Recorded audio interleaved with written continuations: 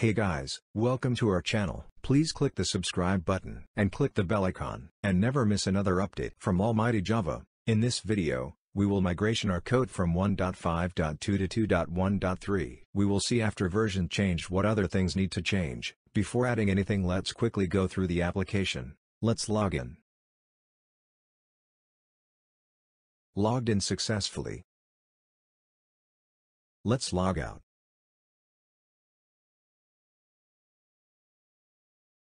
Let's open the POM.xml file. As you can see, we are using version 1.5.2. Let's check what is the latest and stable release. Better open Spring Initializer page. As you can see, it's telling 2.1.3 is a stable version. So now first change the version. Now it will upgrade all the Maven dependencies. Generally, it took some time. See, it's completed. As you can see, now project is showing errors. Let's open Java Resources folder. See, many packages are showing error. Let's fix one by one. Starts with Servlet Initializer. Here actually framework changed the Spring Boot Servlet Initializer class package. Delete the old import. And import the new. As you can see, previously this class was a part of web support, but now it's a part of web servlet support. See, now there is no error. Before adding further changes, let's add changes in an application properties file, because here it will not show error at compile time. As you can see, some yellow line means now those lines are outdated. Delete the management security enabled line. Now server context path will not work. Need to change with server servlet context path. If you watched the previous video, then we are referring this inside Spring Security Config class, so add changes in that file also.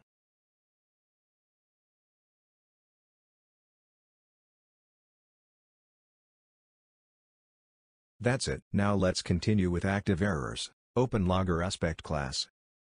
So instead of Apache Logger, we will use SLF4J Logger. And instead of Logger get Logger, we will use Logger Factory get the Logger. See, now there is no error. Anyhow, we are not doing anything related to scheduler, so let's delete this package.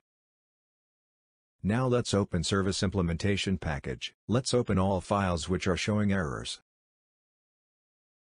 So mainly errors are related to findOne and delete, because in Spring 2 findOne replace with findById, and delete replace with deleteById. As you can see, findById is not directly returning an object, so instead of the object it's returning optional object. Why optional? Java 8 has introduced a new class optional in Java util package. It is used to represent value as present or absent. The main advantage of this new construct is that no more too many null checks and null pointer exception. So after findById, need to use get also.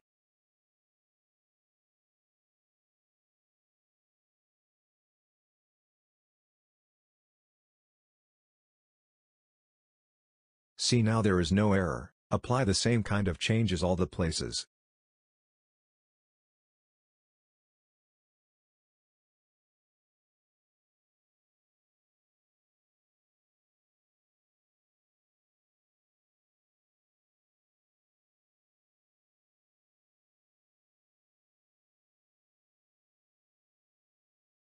Here instead of save, use saveAll.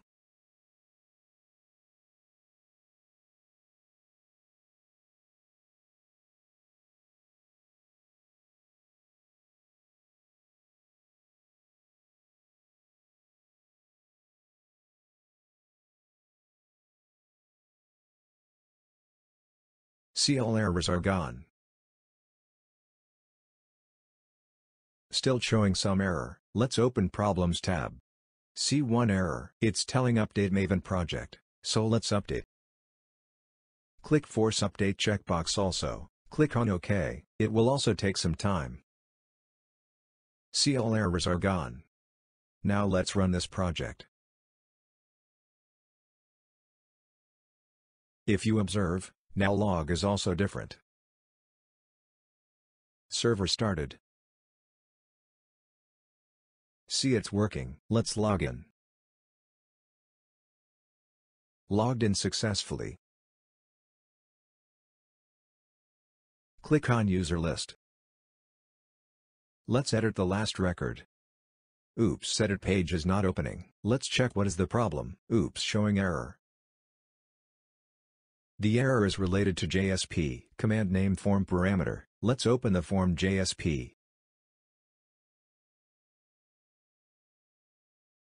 Here is the command name. Even when you select command name, it's prompting like deprecated use model attribute. Let's change. The same kind of changes are required in all the forms, but before that let's check user edit is working or not. See, the page is opening. See, edit is working fine. Now add a model attribute in all form JSPs.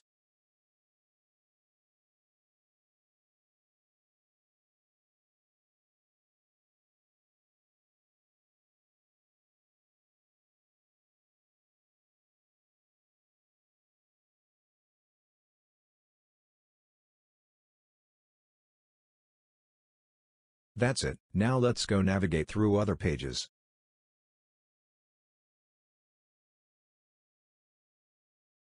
See, it's working fine. Let's log out.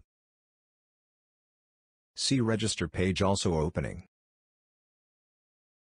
Stop the server. Let's review whatever changes we added.